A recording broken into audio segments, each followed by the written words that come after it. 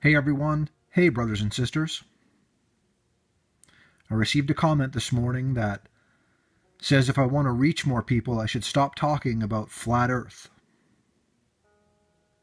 For me personally, learning that the earth is biblical from scripture, that it has a firmament dome, the sun and moon, they move, the earth doesn't move, it's stationary, you can read this in scripture.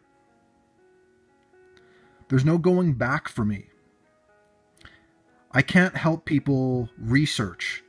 If you research either the heliocentric model, where the sun's in the center of the universe, or the geocentric model, where Earth is creation, it's the center, and the sun and moon are lights in the sky,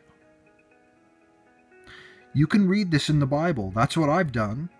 There are many Christians that do know this and understand why it's important, especially the last days deception from aliens from outer space, right? If you know the earth is biblical, you know that that's a lie. It has helped me grow in my relationship with Jesus. Why? Because it's the truth.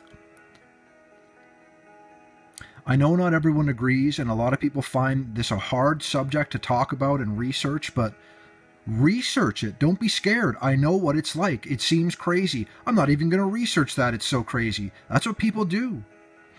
Have you seen what your heliocentric model is? How ridiculous it is? Spinning, rocketing through space, everything revolving around itself? Like, honestly. Here is Swedish actor Joel Kinnaman. This is the first person I looked at today. He's doing The Vow of Silence, keeping the secret of the biblical world.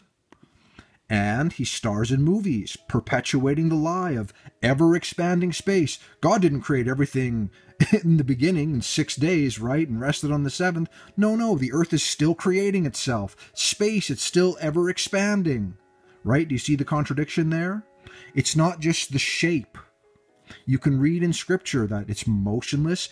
What's the firmament to you? Oh, it's just the heavens. No, the firmament is a dome on the earth. That's even more important than the shape. No one's getting out there. No one's going in space. They are lying to you. It's important to me. Why? Because it's the truth. God bless you, everyone.